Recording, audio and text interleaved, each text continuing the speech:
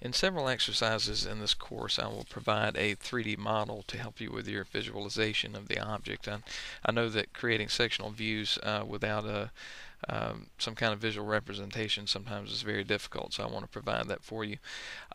You can find these inside the drop boxes usually, and you'll notice them by their DWF extension. A DWF extension is a file that will open in Autodesk Design Review, which is a free program created by Autodesk, and the directions for download can be found in your syllabus if you haven't done that already, and it's a free program, so I definitely recommend that you do that. Now, I always use Internet Explorer to navigate Angel, and you can use different browsers, but these directions that I'm about to show you are for Internet Explorer.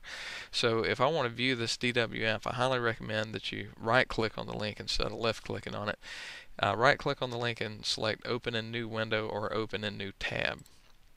And when you do that, and it may take a minute the first time you run Autodesk Design Review, I've already opened this file, so it may be a little quicker. You'll see the 3D model that I provided. Okay, now there's several things that you can do with this. By default, you should have a 3D orbit symbol on your crosshairs. Okay, and at this point, you can just hold down the left mouse button and just kind of move the object around, and you can see how I'm able to rotate it and view the object. Okay.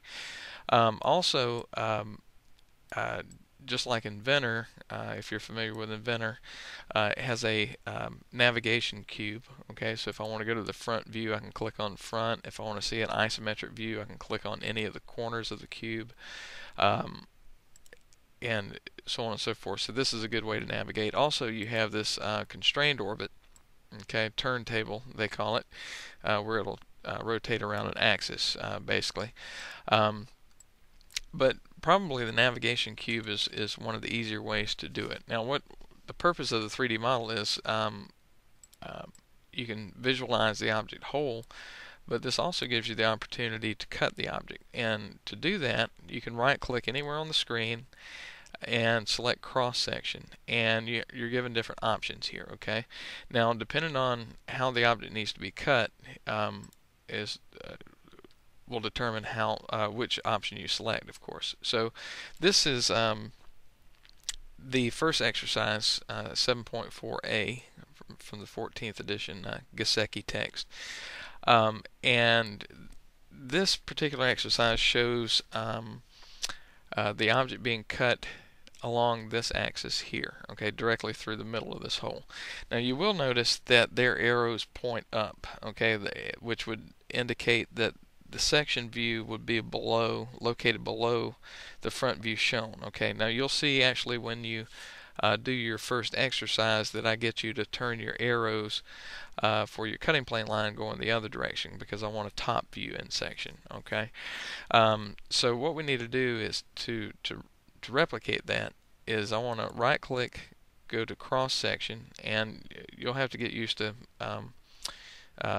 which one to pick, but I can see by the orientation of the icon here that I need the XZ plane. Okay, so if I'm doing a top view in section, I have the part left that I actually want. Okay, and I can flip over to the top view and see the object, okay, as the top section view would look. Okay, so this should greatly help you out. Now let's say that you made a mistake and cut it along the wrong plane. All you have to do is go over here to the left, right click, and select delete.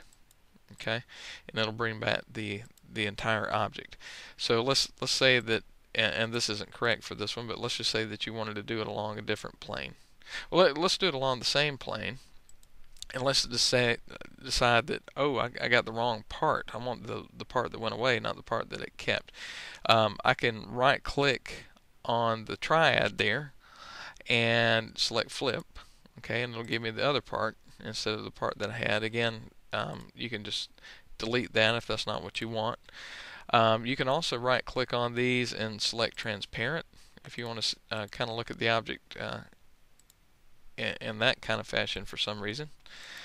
You can also do a couple of other things. Let's show those to you. Let's cut along the XZ plane again. And it just so happens the way I created my part in Inventor that the default plane passed through the right portion of the part. But let's say that it didn't. Let's say that it was too high or too low. Okay, you can actually grab these triads and move this up and down. You can also, if you pick the end, you can rotate the plane. Okay, so you can manipulate it that way. I have to warn you about some things about these sections. Okay.